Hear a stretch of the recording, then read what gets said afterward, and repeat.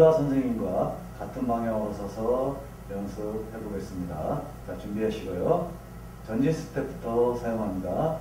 시작. 하나, 둘, 셋, 넷, 다섯, 여섯. 후진 스텝. 하나, 둘, 셋, 넷, 다섯, 여섯. 전진 스텝. 하나, 둘, 셋, 넷, 다섯, 여섯. 후진 스텝.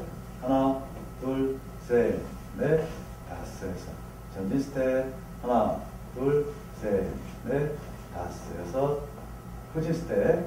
하나, 둘, 셋, 넷, 다섯, 여섯.